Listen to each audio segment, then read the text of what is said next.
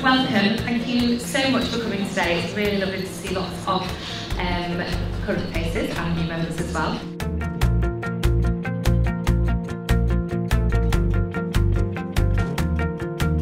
What we're going to talk about today is the issue of rough sleeping and looking after people who found themselves homeless.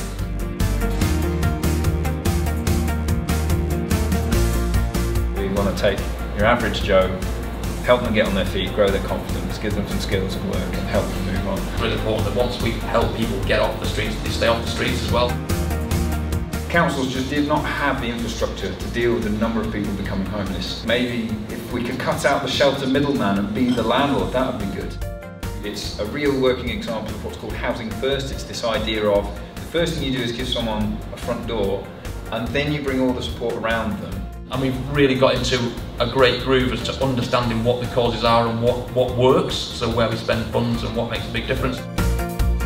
Quality of the design and architecture and the way that the operational side of it it'll make people, it's a beacon for hope and change and improvement, and actually we're using it as a driver of growth and improvement in regeneration rather than going, oh, let's find a place to put them out of the way.